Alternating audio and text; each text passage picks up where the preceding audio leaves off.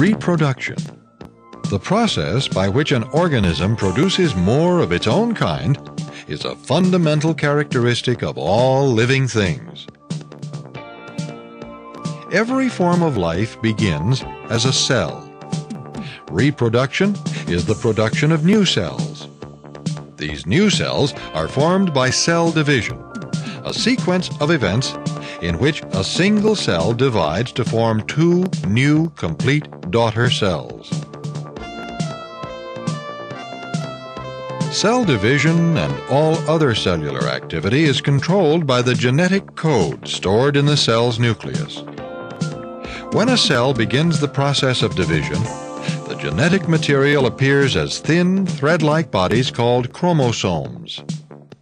Chromosomes almost always occur in pairs. Each species has a distinct number of chromosomes in its cells. The nucleus of every frog cell, for instance, contains 26 chromosomes, or 13 pairs. Human beings have 46 chromosomes, or 23 pairs per cell.